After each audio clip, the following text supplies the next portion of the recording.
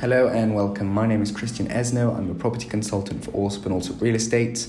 And today I'm glad to show you this lovely 2-bedroom property in Silverene Tower A. So as we're coming to the property, on the right side we have the kitchen, and in front of us we have a dining table and a 2-seating sofa.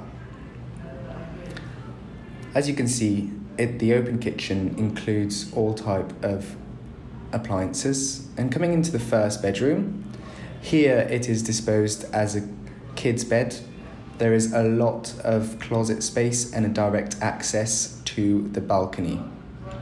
The bathroom of the first bedroom is located right in front in the hall and is a shower bathroom. Coming into the master bedroom, we have a large bedroom with a double king-size bed and a bathroom that includes a sink, a bathtub, and some toilets.